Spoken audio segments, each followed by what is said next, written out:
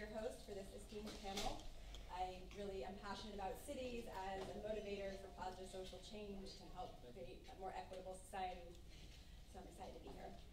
Today, to provide a little background for people who aren't familiar with SPUR, SPUR is a nonprofit, member-supported organization. We promote good planning and good government through research, education, and advocacy.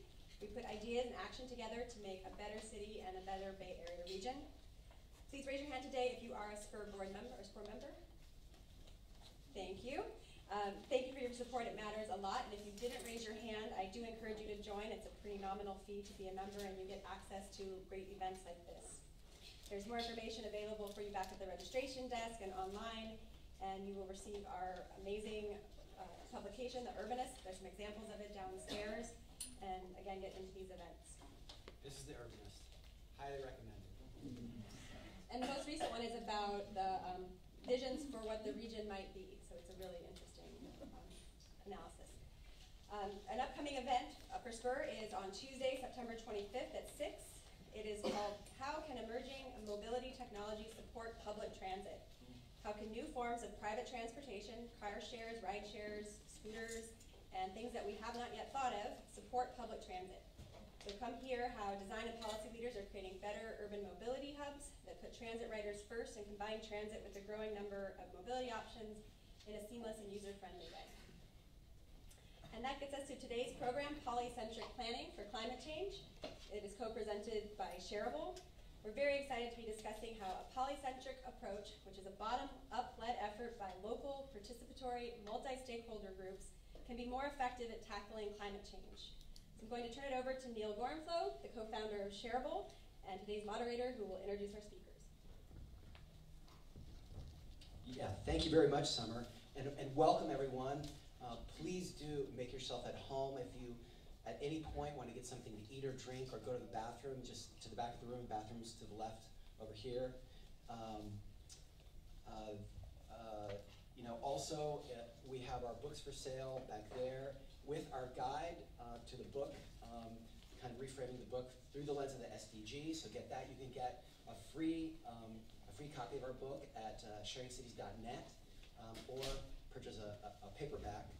And a little bit about Shareable and our agenda today, and then we'll get launched, and I'll do a short introduction to frame the discussion, and then we'll launch into the panel discussion, and then have some Q&A. So Shareable, we're a nonprofit. Our mission is to empower people to share, and we do that through our daily coverage of the latest innovations that help communities share resources of all kinds. This includes everything from the blockchain to tool libraries, open source software, time banks, cooperatives, and movements like Sharing Cities, which we have launched at SPUR in 2011, and now there are about 50 cities around the world that have active Sharing Cities programs. We also pursue our mission through our Global Action Network with campaigns and convenings like today. And today's event is part of our 2018 program, and it's also an official affiliate event of the Global Action Climate Summit. So we feel very fortunate to co-host today with our partner SPUR, and I'm a member. I highly recommend them. Look into membership. Just getting the magazine's worth it, actually. So this is our host today, and so thank you very much, SPUR. All right, so why is this topic important? To answer that, I think we first have to recognize that the global approach to addressing climate change is, at least at this point, having limited success. It relies, you might have noticed that, it relies on the cooperation of nations through international bodies like the UN, and some of the most powerful nations in these bodies are in deep and growing conflict. And there is also a rise in authoritarian governments, which climate is not, needless to say, not at the top of the agenda. We should also recognize how monumental this challenge is. This, when all the leading nations and others are trying to do is it's kind of a first attempt to govern the climate as a global commons. So this is really uncharted territory for our species. There's no precedent, no blueprint. There's no guarantee of success. And given the growing conflicts between major powers and also the fragility of international cooperation in general and the uniqueness of this challenge and its enormous scale, it's really no wonder that progress is kind of slow. So, bottom line, we should not count alone on such a large, slow, and I think risky project, frankly. And I think the odds are low that this alone will do the job. I think we should continue, of course, because it could be high risk, but it could also be high. It's also high reward.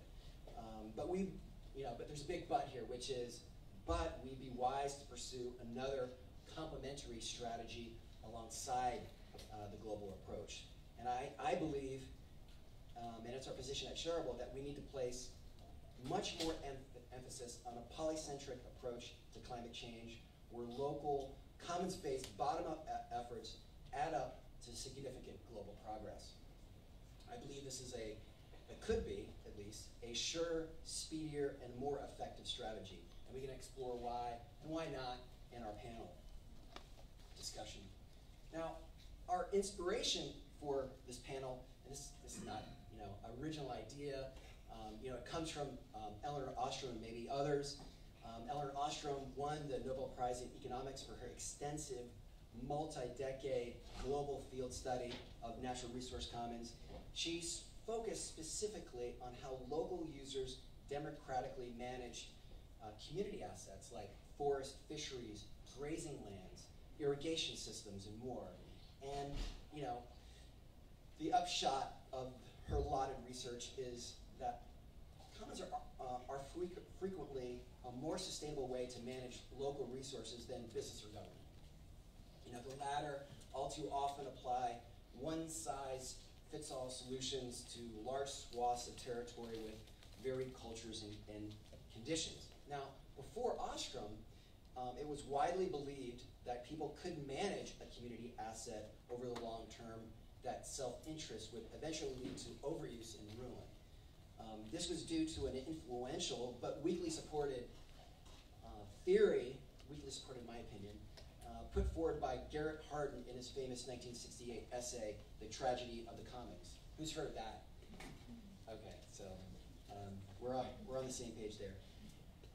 However, Ostrom's large evidence base, it didn't just debunk Garrett Hardin's Tragedy of the Commons theory, but for us at Shareable and others, it really challenges some of the ugly and unexamined assumptions of our technocratic society, like that technology drives history, that people lack agency, that they're objects to be manipulated, not subjects, that big data is the new oil, that artificial intelligence is God, that it will soon know better than us, that democracy is slow and inefficient, people in government are problems, not solutions, and the only solutions that matter are the ones that can scale. That's a very popular idea here in Silicon Valley and San Francisco. In contrast, Ostrom's research and her thinking, her philosophy, offered a deeply humanistic vision of society. She showed that ordinary people have agency, they can self-manage to meet their own needs and face their own challenges, that communities know their situation best and are in the best position to create solutions, that the human scale, democratic nature of the commons is their secret to their success, right? And that human scale efforts replicated globally could add up quickly to big, lasting global change. So that's a big claim, and one we get behind, and you might be asking, does this strategy have a chance of working? So I want to use some stats from car sharing to make the case that it can. So a 2010 UC Berkeley survey of North American car sharing members showed that one shared car replaced up to 13 owned cars, and 51% of members joined to establish access to a car.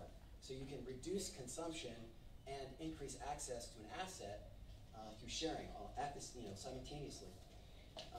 The financial impact could be huge too. Car ownership costs about $9,000 a year in the U.S. 80% of that spending goes outside of the local economy. So theoretically, if a city could keep $1 billion in the local economy annually, if it for every 150,000 cars it takes off the road.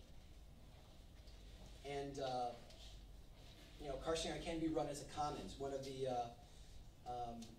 of our favorites is Moto Car Sharing Cooperative in Vancouver.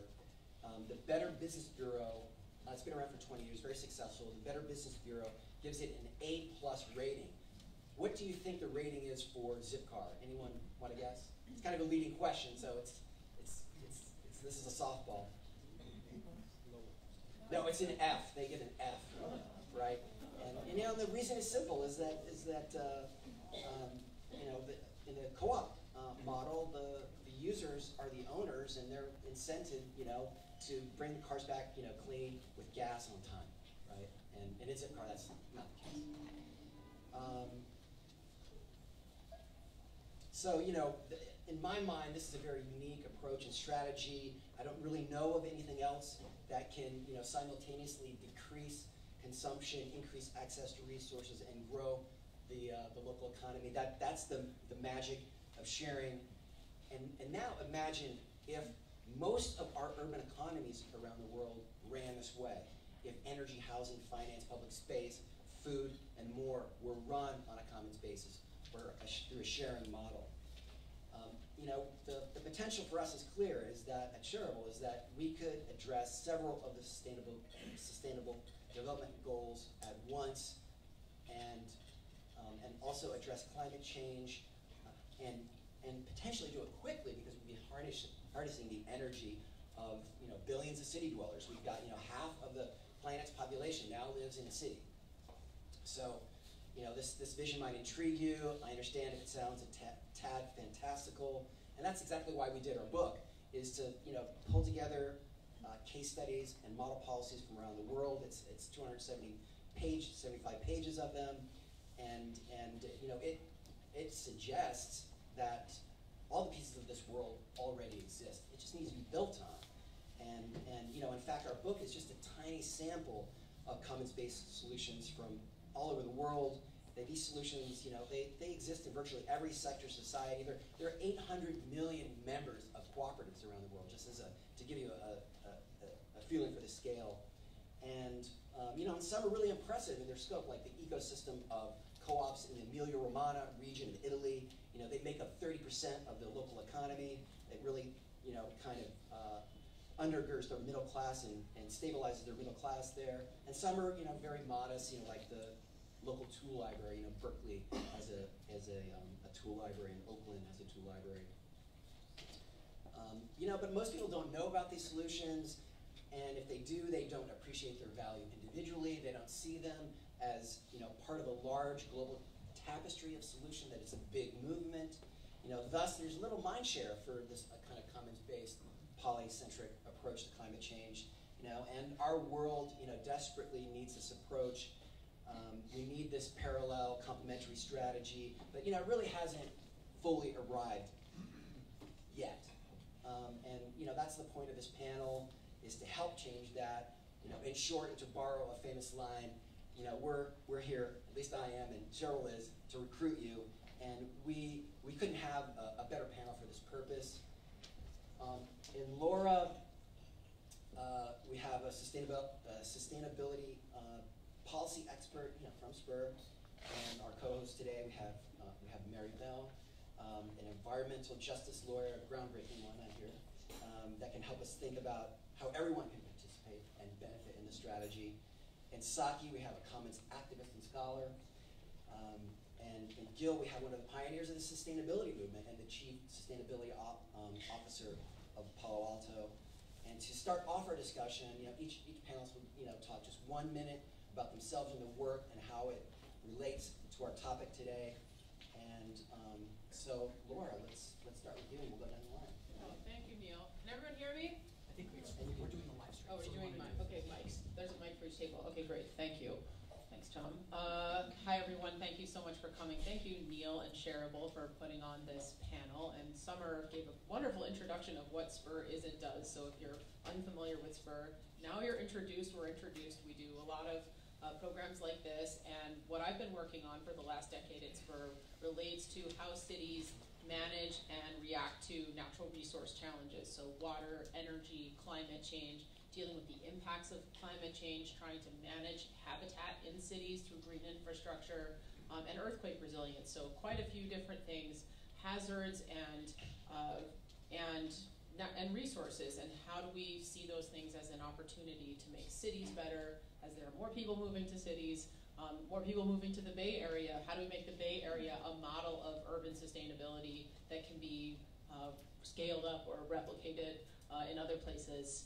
And so we are really excited for this discussion today, and I'll just leave it at that. But if you have any questions about SPUR's work or what SPUR does, feel free to ask me afterwards or during the Q&A. Oh, I should add that in addition to doing programs like this, we do a lot of research and we do a lot of advocacy. So that I talked about the subject matter, but we do a lot of research reports. We bring together blue ribbon panels. We host workshops on topics. We have a couple coming up on a new project we're working on related to the future of the Bay Area. So check that out on our website if you're interested in contributing. There's going to be one here, one in Oakland, and one in San Jose in the next 6 weeks or so.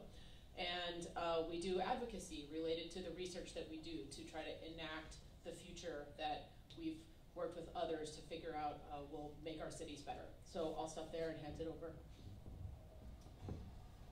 Can you reach that, Marybelle? Thank you. So good afternoon. My name is Marybelle Nzegwu, and for over a decade, I've worked hand in hand with overburdened communities across California and the United States, that are seeking to prevent further environmental and public harms to their communities. And as an environmental justice lawyer, I've been working at the intersection of environmental and civil rights law, challenging violations under environmental law, but also the disproportionate impacts on low-income and minority communities under civil rights law, and working to shed light on the significant gaps in environmental protections that we have today. Later. Hi. Oh, it's working. You have to turn it on. There's a switch there. Here we go.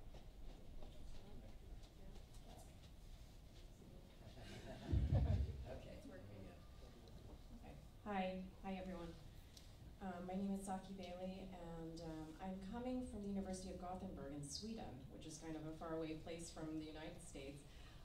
I went to law school in the US and then ended up being, for 5 years, the executive director of a research institute in northern Italy, dedicated to the work of Elinor Ostrom in the Commons.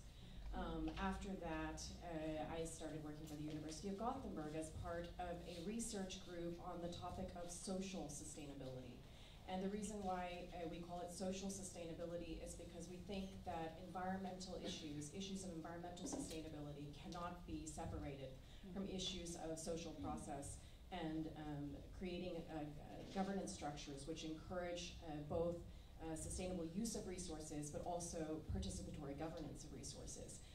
That our belief is that the more decommodified access people have to fundamental resources like food, water, housing, education, healthcare, etc., the better, more decommodified access we have to those things, the more sustainable our use and production of those resources will be as well. So that's basically our view. And in talking about the work of Elinor Ostrom, want two points which I think was a wonderful framing, Neal, but just 2 points I want to add to that is that her work, I think, really showed us that people, when they're given the right options, are able to make the right choices.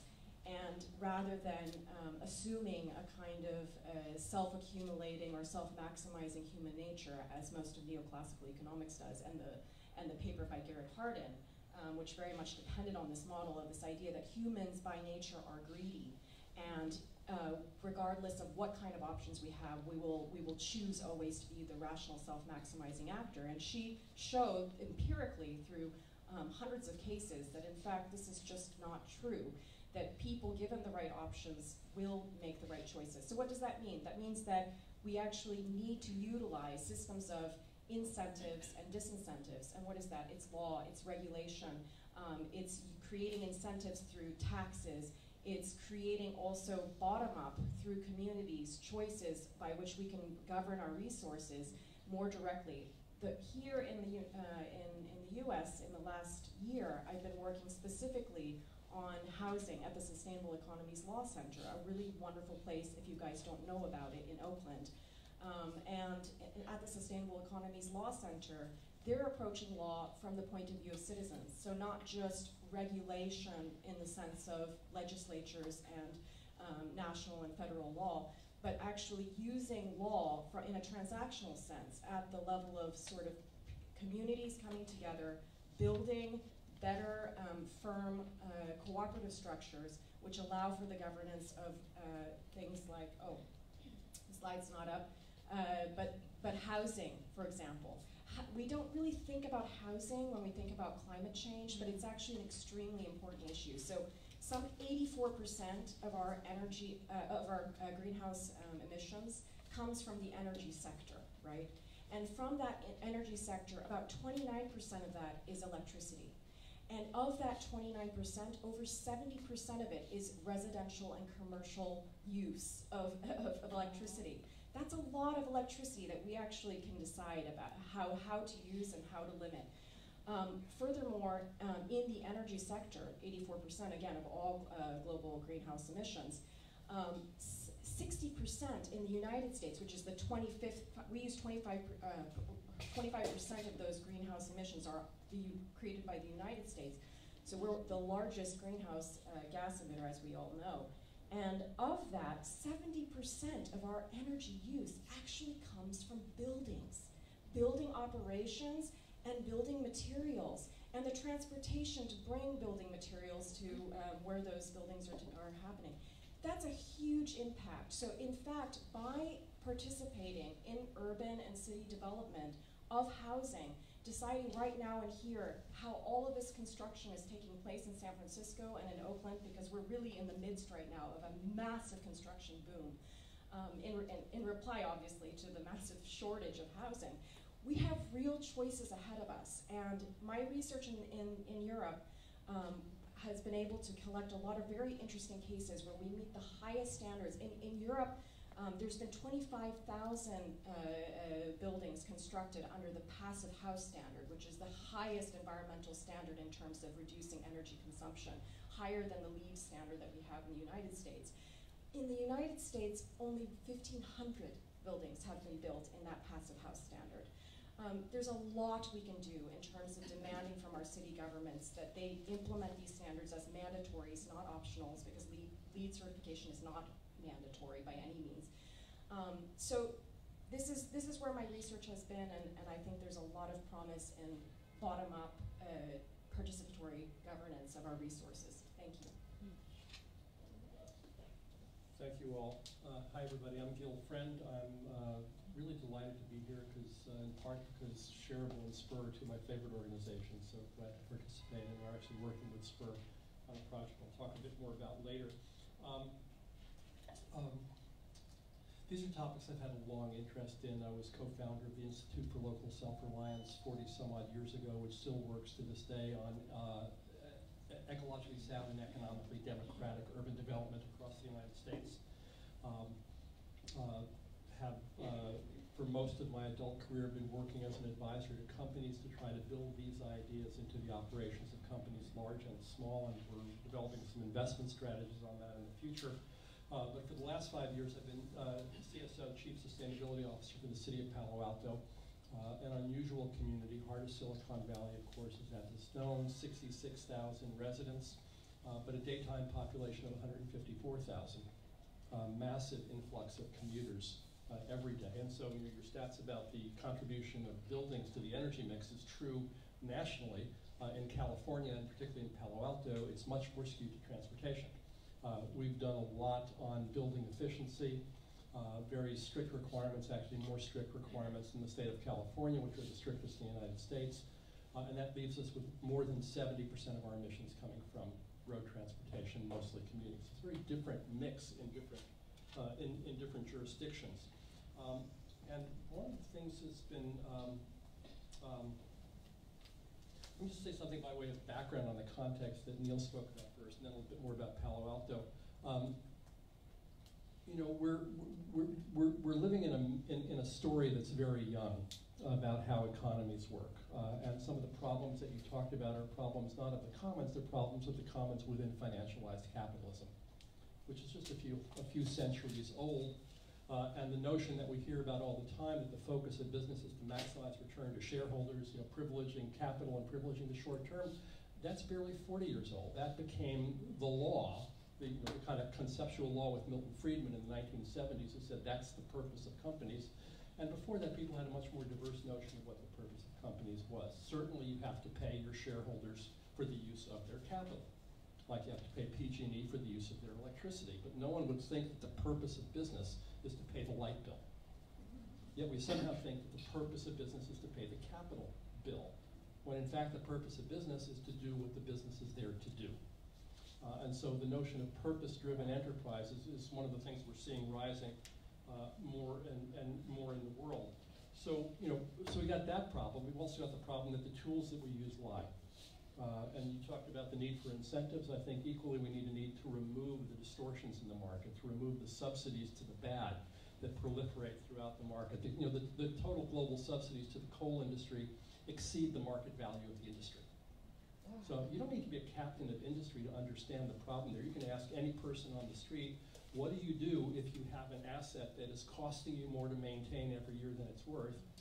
You know, everybody knows that you get rid of it. You sell it off, you take the loss, you move on. We'll see that happen with the fossil fuel industry and a number of other industries where the assets are going to be stranded by the effects of the coming years. So, you know, one of the things that Silicon Valley is known for is innovation at scale. In fact, if you go to a venture capital company with an idea, the first question they're going to ask you, or maybe the second question they're going to ask you, is will it scale? Meaning, will it look like that? Will it be a billion-dollar company in no time? And we have the opportunity here to discuss a different kind of scale, which I think of as that's vertical scale, get big fast. And I think there's something else that I call the horizontal scale of the federated small, which is how do we do small, local, appropriate place enterprises that are knitted together through networks and networks of networks and internets and blockchains and so forth that enable clusters of relatively small enterprises to get the economies of scale and the effective impact in the marketplace as the large ones. And I'll close by saying that you know, somebody who went into government service 5 years ago with enthusiastic commitments to everything that we're talking about here, I got to tell you, democracy is a tough game. It's really hard. It's hard to do participation. It's hard to move timely when you need to involve people, so there's tension between speed and participation. There's a real challenge that I'm very aware of, since my focus is very much about innovation. I'm in a community that on the one hand is innovative, but people tend to clamor for what they already know. People want the familiar. And so how does the change process and disruptive innovation happen in a democratic conversation? I'm sometimes jealous of my colleagues in China, who are moving at light speed on what they call an ecological civilization. That's part of the national strategy of China. You don't hear that much here. But you know, massive commitments to renewable energy, shareable transportation, reforestation, and so forth.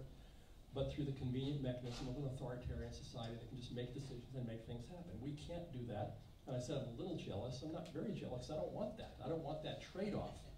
But I'm curious to know, how do we get the focus and the speed in a democracy, and in a local democracy for that matter, which is our focus here today. So I'll stop there.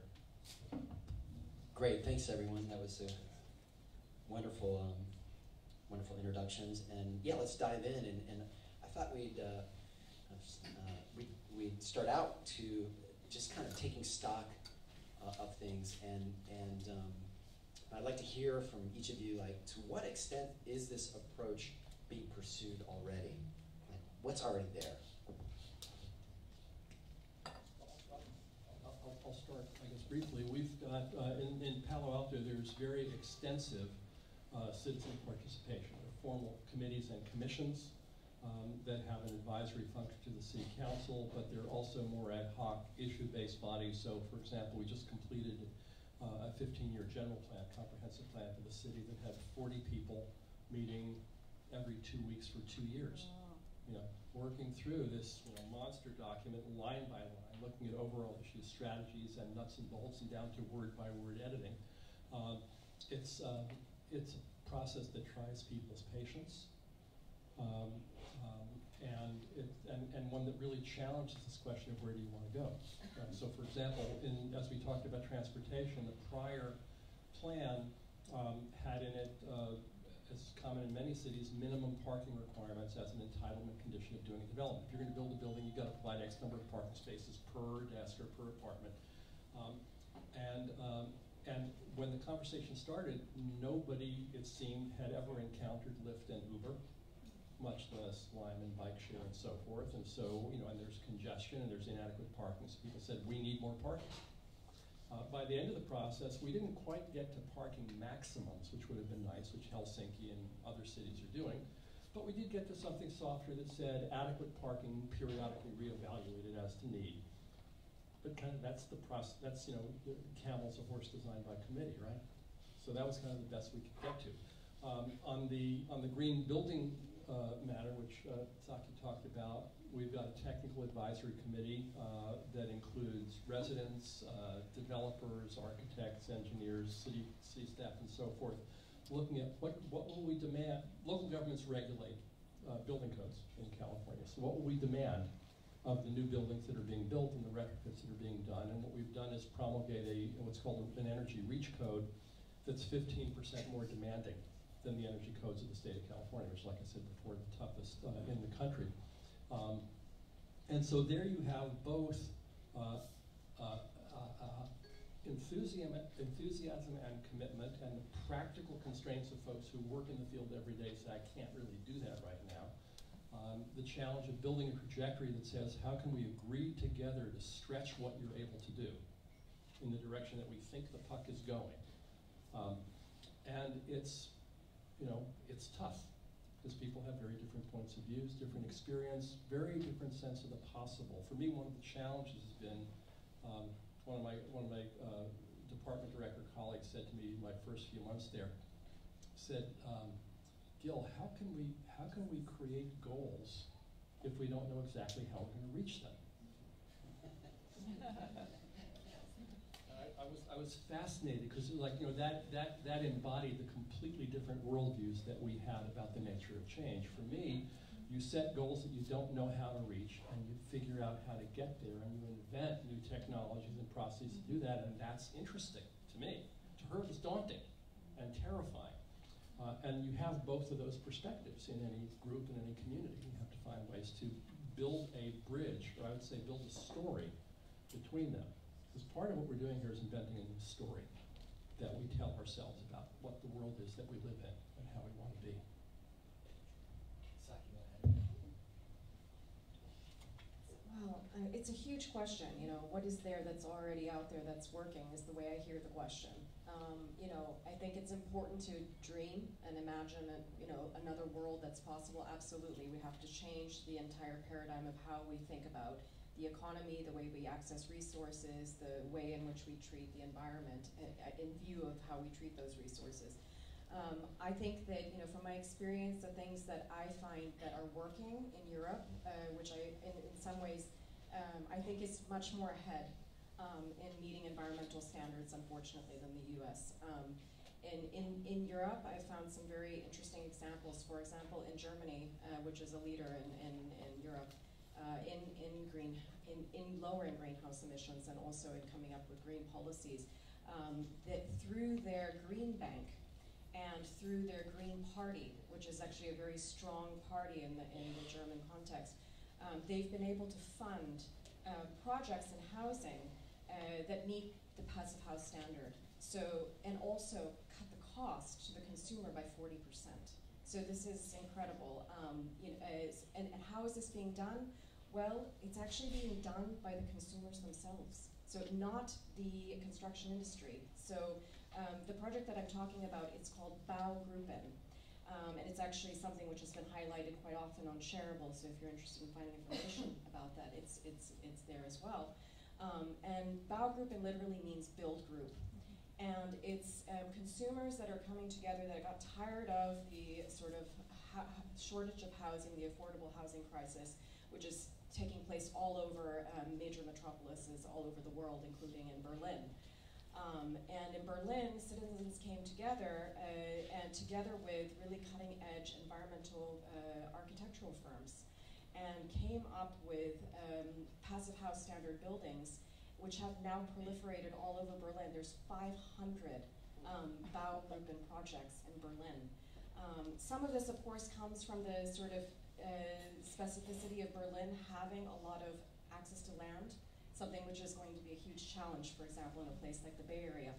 But this model is not only attractive for the consumer, which I think we need to think about that. We actually need to think about solutions which are not just pleading to the moral conscience of individuals, but rather also in their interest from an economic point of view. And the fact that these houses are 40%, cost 40% less than regular market rate housing makes it an easy choice for people.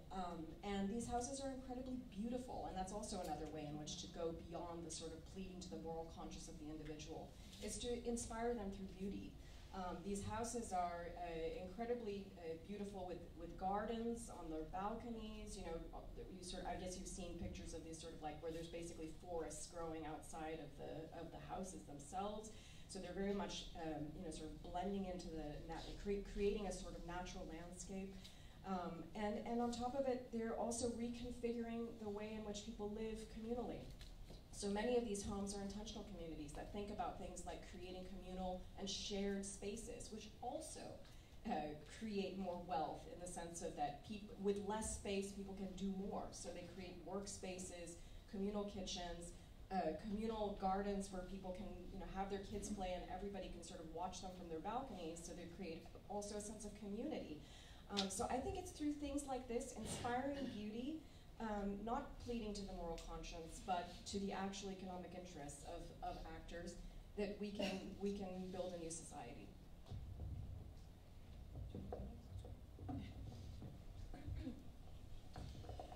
So, from an EJ perspective, I feel there are two types of community-based solutions.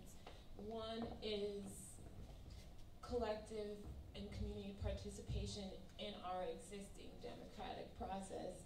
And as you mentioned, yes, it might slow things down, but I think that we might have to shift some of our values around speed, because inclusivity is not always a speedy thing, especially when we're learning perspectives that are not encapsulated in the mainstream discussion. And so deep collaboration with overburdened communities on decisions that will affect their environment is necessary. And we're seeing that kind of shift being applied to environmental regulation making and enforcement, land use laws, planning and siting decisions, all here in California. So one example of a planning scenario in California is AB 617 that was passed a couple years ago, and it requires air quality management districts in the state who usually come up with air quality plans, on their own inside their ivory towers. They now have to come down and work with community groups to conceptualize and build a plan. And in the West Oakland example, we're seeing a move beyond the typical silos. We're not going to continue looking at things on a pollutant by pollutant, facility by facility basis. Instead, we're going to try to address things like land use authority that cities have by bringing them to the table to plan. And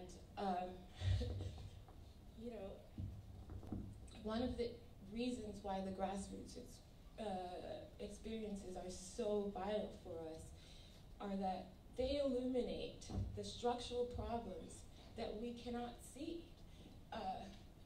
When we hear their experiences, it helps us understand. For example, I mentioned the pollutant by pollutant approach to environmental regulations. Well, for so long, environmental justice communities have been pleading with the state of California. We are dealing not just with one facility, but with multiple facilities in our neighborhood. We're getting negative impacts from multiple places, and it's not just the sum of all those impacts, but the cumulative impact of all of those together. And so what happened in the state of California is we began to develop what's called the Cal Enviro Screen. And that's taking a step towards looking at and measuring cumulative impacts. But we wouldn't have had that frame if it were not for the involvement of the disadvantaged communities, continuously bringing forward that frame to the environmental and land use decision making. So that involvement, deep community involvement is also necessary because, as Gil mentioned, each community has different needs, different impacts, and there are no one-size-fits-all solutions. So it's really important for us to continue to build in ways to share power through participatory democracy. But I think there's another level that doesn't involve the government, and this is where communities can liberate themselves, as we've been talking, through local abundance, through creating and sharing resources to interrupt reliance on peak oil and external interests. And some of the examples of solutions like this that have been bubbling up from EJ communities include embracing green technology, rainwater catch and store, graywater reuse, solar, and also this sharing economy. We're seeing community resources networks in response to the need for resilience. One of the deepest needs in a community is to know where the resources are. And in some overburdened and under-resourced communities, your neighbors might be the resources. And so getting the communities out to understand what's already in their network, in their neighborhood, and to begin to build networks that can help them prepare for disasters. And we're also seeing plant exchanges and community gardens to address food deserts. And one of the most sort of innovative solutions is the community energy co-op, where communities are coming together to collectively own local renewable and regenerative power systems. So, one of the big problems is that if you live in multifamily housing, you can't always access solar or other renewable energy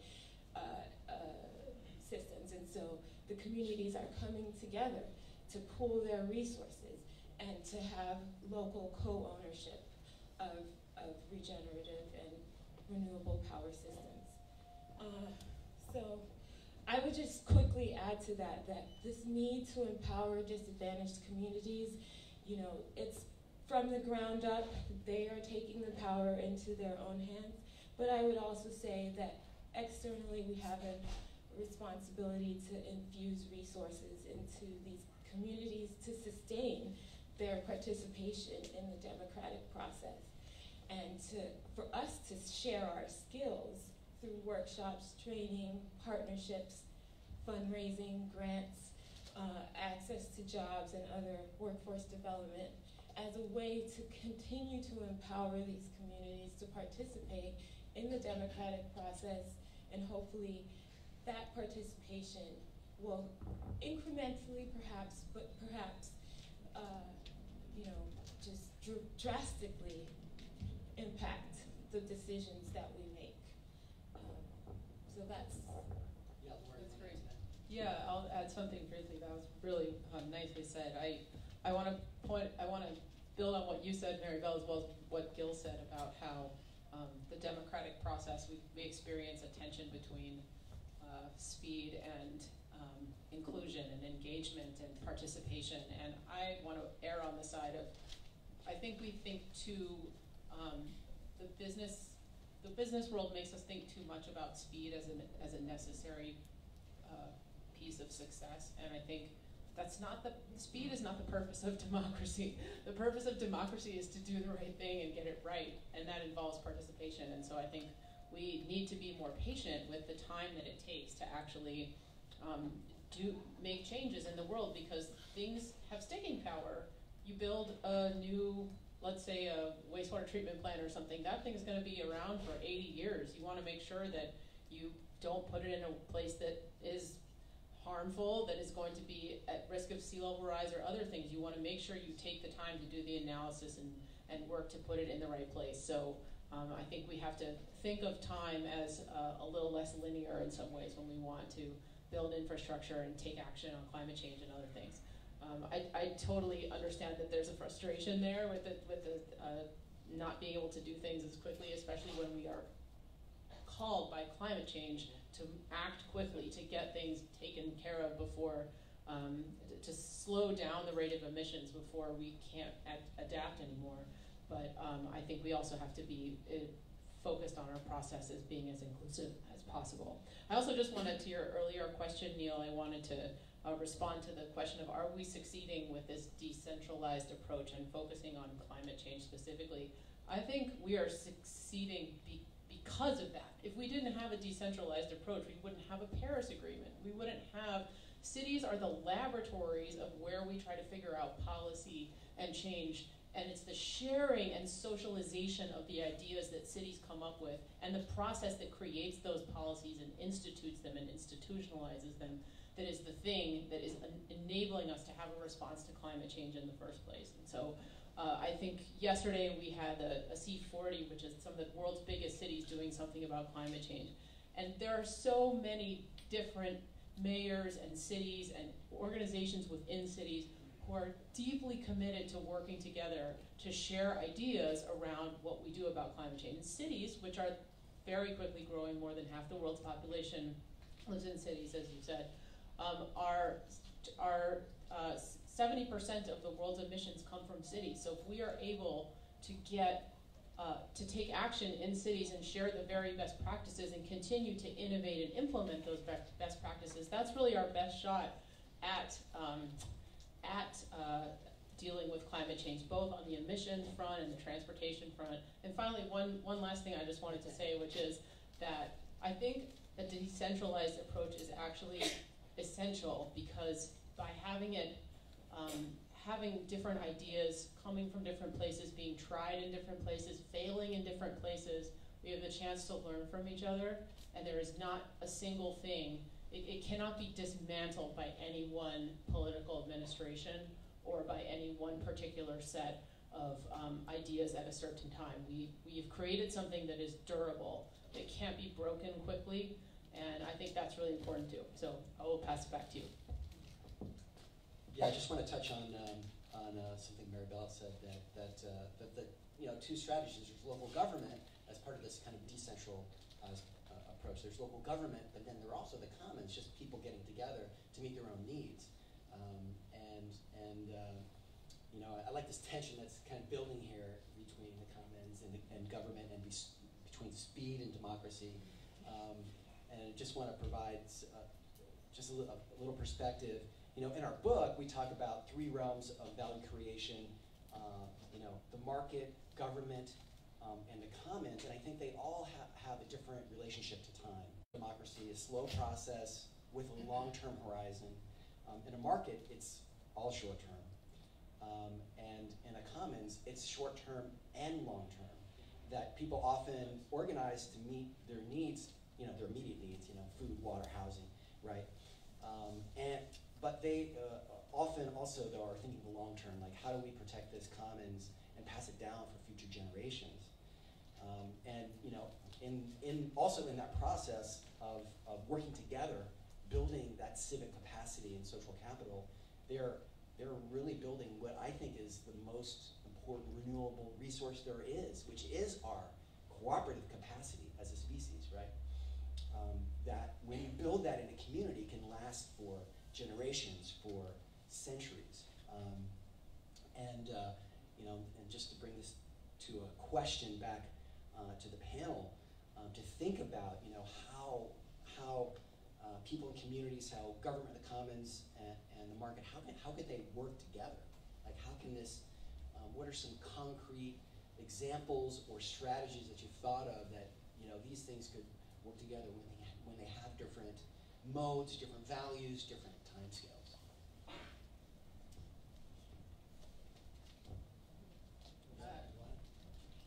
No, go ahead. Golly, there's a lot to think about here. Yeah. So let me just first be clear on one thing. When I talk about the tension between speed and participation, I'm not arguing for speed over participation. I'm saying they are both there. We need to honor them both. It's a creative tension, not a political tension, or it can be, but it's a creative tension that says, how do you invent new ways of doing things that attend to seemingly contradictory commitments? But if you can do that, that's where innovation happens. You know, there's this old kind of management metaphor of business of you know, speed, quality, and price. Pick two. You know, you get to optimize two at the expense of the third. And that's kind of a standard way that people have thought about business for decades. I see nodding heads of recognition in the audience. Innovation shifts the frame and says, let's take all three of those things and put them into a different context where we can do all three of them better. That's called innovation. And everybody else is struggling trying to figure out the two out of the three, and you're doing the three, and you take markets or you take elections or what have you.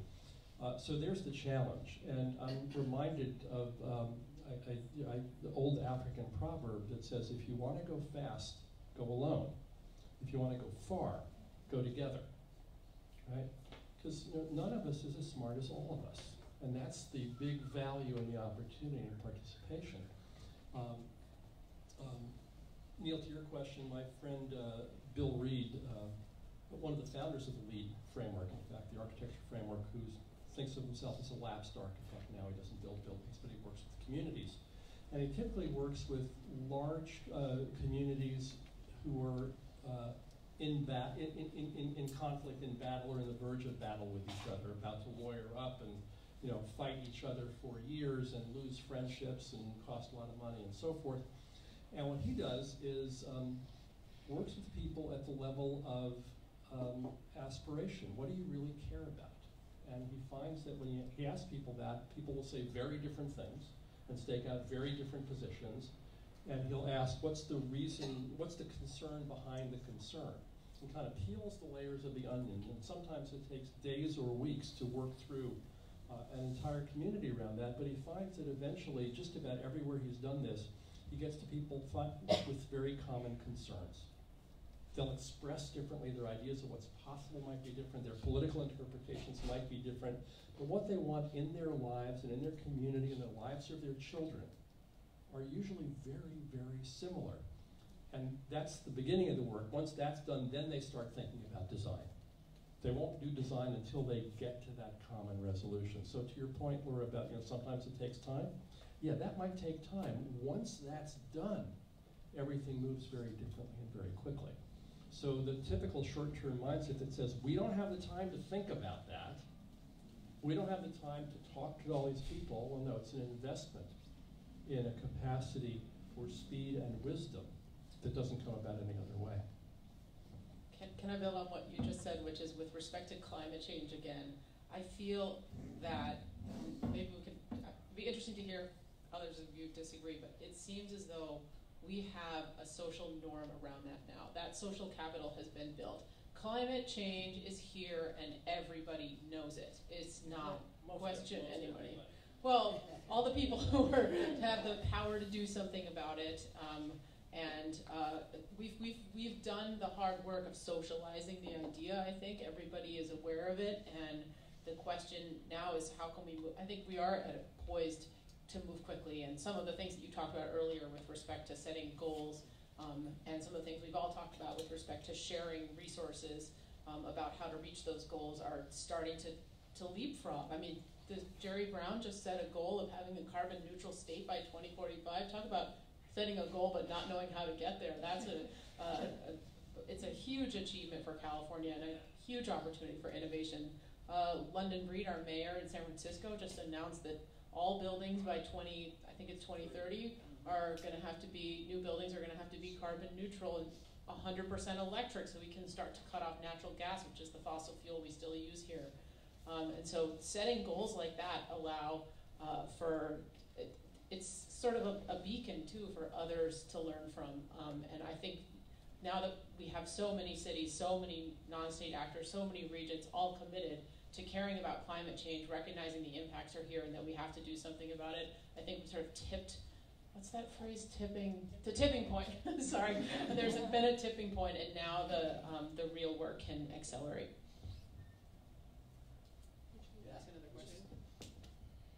Yeah, so we're getting close to where I want to open up Q&A. So I want to ask about a little bit more forward-thinking, forward-facing question. What do you see as the biggest barriers or obstacles to collective action and polycentric governance in solving climate change or approaching climate change? Who wants to bite that off first? Saki? Yeah, so I'm going to connect this a little bit with my thoughts that I was building in the last question as well, about the role of government, the commons, and the market, right? So we think about the commons as a kind of third way between the market. And what does that mean? Well, it means that it can mean that it's about activation of citizens, but it can also mean that it's about creating non-market spaces. And really, I don't think that we need to create a sort of a war between these three areas. In Sweden, these three areas are understood as offering different tools in a toolkit, right? So we need government because we need regulation. We need to create disincentives, like as Gil was pointing out, for corporations to behave in the way that they do, with profit as the bottom line rather than other kinds of human values and the environment, which is the topic of today. We can also, through regulation, create incentives for solar panels and different kinds of switching over to renewable energy policies, creating better housing communities that are using materials that are meeting the standards of environmental standards. And then really, when we talk about the commons, we're talking about spaces that have been created largely by government in some ways, to allow people to utilize the resources in community participatory bottom-up ways. So like in the Bao group, an example that I gave you, without the concerted effort between the municipality of Berlin, the Green Bank of Germany, it would have been impossible to create these communities, although there were certainly experiments in them before. So not necessarily do the innovations have to come from government or the market. The innovation came from the community, but without the support from the loans that were provided by the Green Bank, without the sort of support that was given by the municipality of Berlin and this organization, this statewide organization called Stadtbau, that gives support to these housing communities to just, decide the long-term process of doing a construction project, et cetera, and give the sort of technical and legal and financial advice about all of these things. It would have been impossible. So I think what we need to do is we need to think about how these three things aren't things, but tools in a toolkit of creating better, more humane, more equitable, and more sustainable policies. Yeah.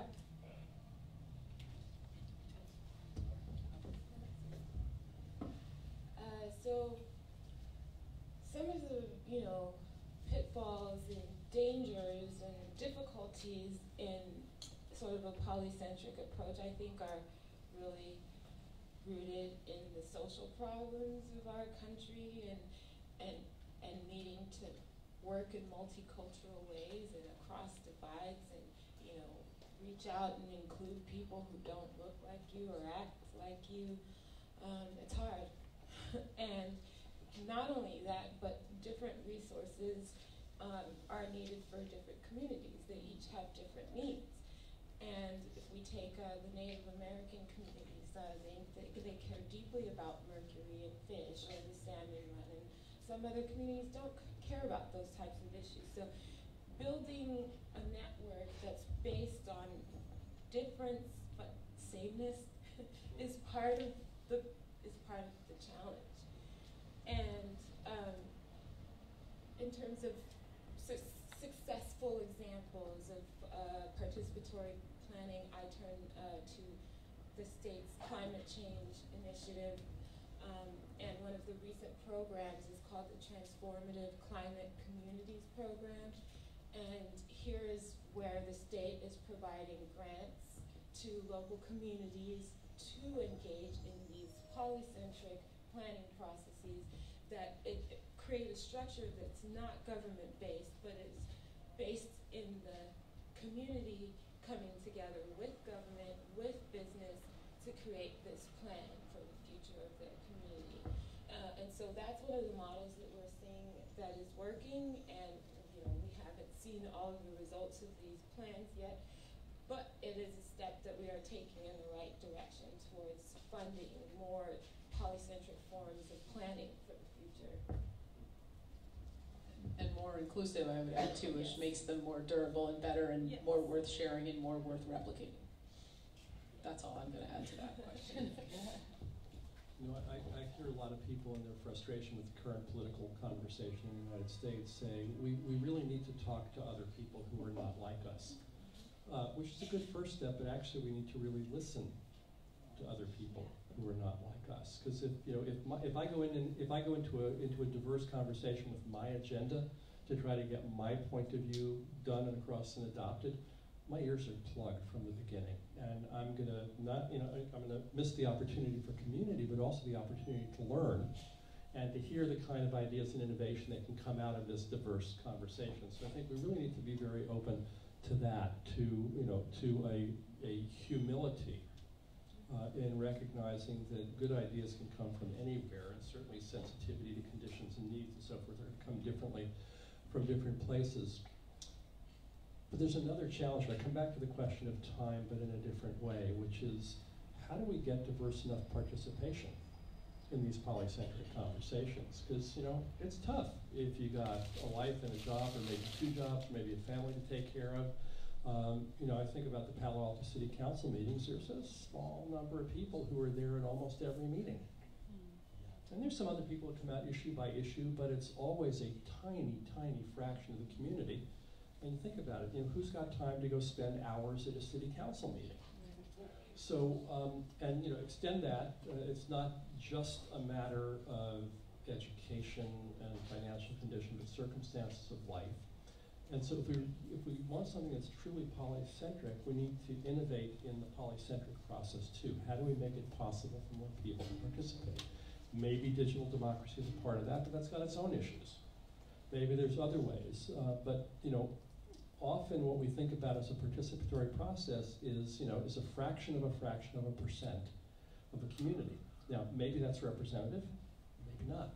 It's certainly not as wise as the larger conversation. So somewhere between, less than half of us voting every couple of years to all of us being in a town meeting together every year like we used to do in New England, somewhere in between that is a zone of innovation that we really need to give some attention to. Yeah, and I think one of the barriers, just to add to that, is a kind of shriveled or shrunken civic imagination, right?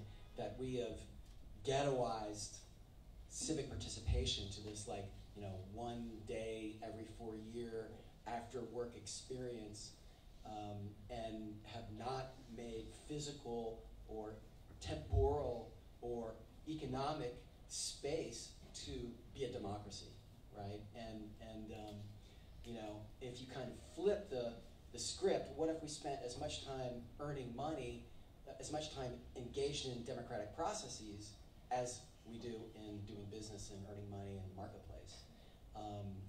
Why don't we have a civic festival for every election that lasts for weeks, where people build platforms and vote and celebrate and make it a civic drama that draws people in. You know, this is not even a new idea. You know, I mean, this is how some democracies in the past actually worked, right? So, so I think there's a kind of cultural barrier, but that's also and I wanted to turn it to levers. What are the strategic levers that we can pull? I want to point one out and then ask you guys. We've talked some about them, so this could be quick. But one of the strategic levers that we are investigating through a new podcast called The Response, which we're going to release in just a few weeks. The first episode is natural disasters themselves. That often communities, you know, emerge to respond and recover that are very bottom up, self-organized, and you know, for instance, Hurricane Sandy in New York, there was something like 60,000 volunteers that worked for months in New York City and the Rockaways and other places. That's our first episode, is about what happened in the Rockaways, right? So those are opportunities where the social order is kind of literally wiped off the map, and then can be rebuilt almost from scratch. So that's a strategic lever. Anyone want to add to that? And then we're going to go to Q&A.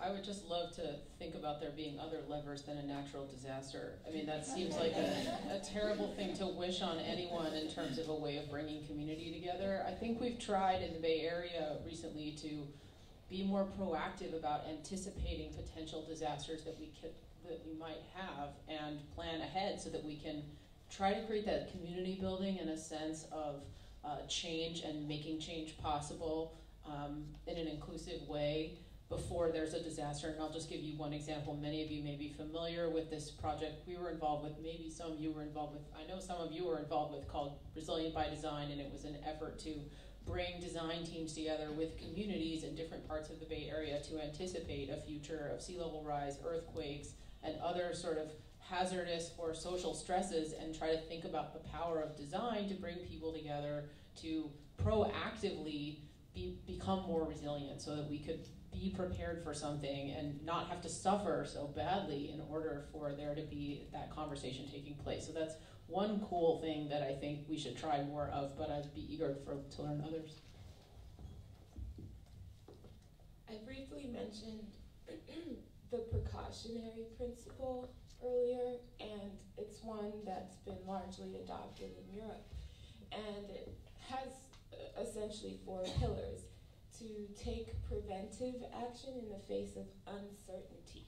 So not waiting until we know whether it is harmful or not, but if it has the capacity to be harmful, we'll take preventive action. Second of all, we're going to shift the burden of proof to the proponent of the activity. The business actor will prove to us that their action is not harmful. The third pillar is just exploring a wider range of alternatives in our decision-making processes. And the fourth is increasing public participation in decision-making.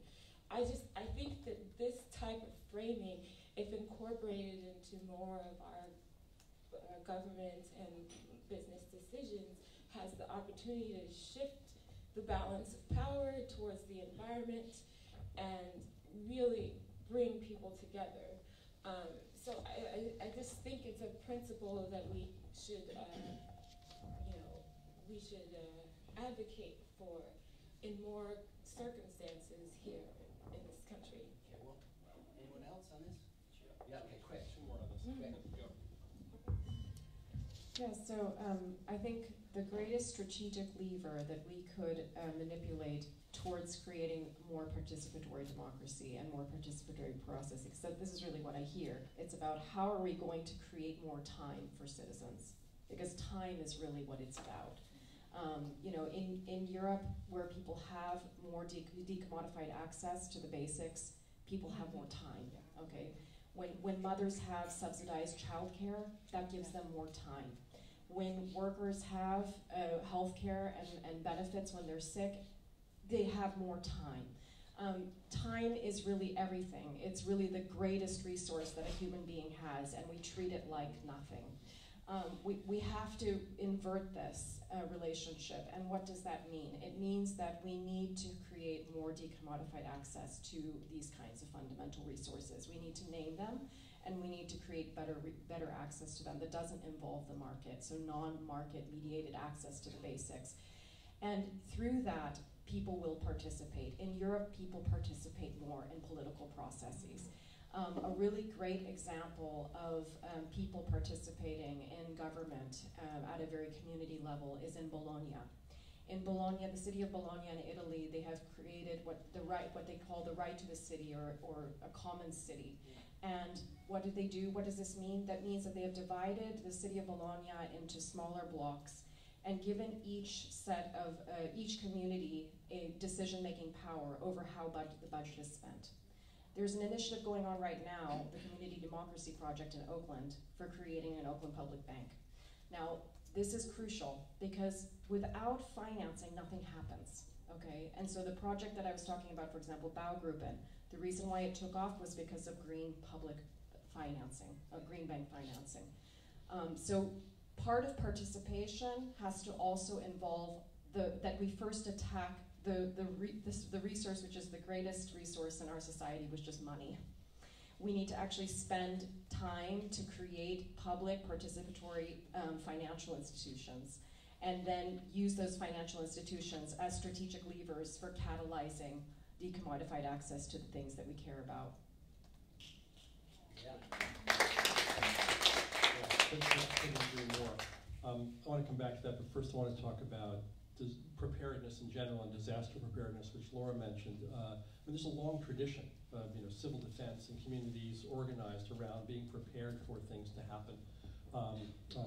Volunteer fire departments and all the rest. In Palo Alto, we have two aspects of that: one disaster focus, one opportunity focus. We have community emergency response teams who are trained by our Office of Emergency Services to be available to, like the 60,000 in New York, to muster up if there's a flood or an earthquake, trained, equipped, communications in place, so that when the disaster happens, you don't have to all of a sudden figure out what to do. You already have a plan in place. This is something I long for the Bay Area, where we know we will be hit by a large earthquake someday, and I don't want to start the participatory process the next day trying to figure out how to rebuild. I'd like to have 3 or 5 rebuild plans in place, so that when it happens, the mayor can convene people the next day and say, okay, which of these 3 plans is appropriate given what has happened? So disaster preparedness is compelling and obvious. The flip side of that is that we've launched a pilot project of green teams working with the Empowerment Institute out of New York, where we bring together neighbors on a block-by-block basis. We've now done this with 25 blocks. And on each block, 5 or 10 households come together, meet weekly, and work together on greening their lives. So they'll work together on weatherization, new water heaters, car sharing, community gardens, not as an individual family activity, but as a neighborhood activity at block scale. And the notion of the pilot is, let's try this at 25 blocks, and if it works, let's grow it out to maybe 25% of the blocks in the city, focused on the upside opportunity, not just the downside risk. Thank you.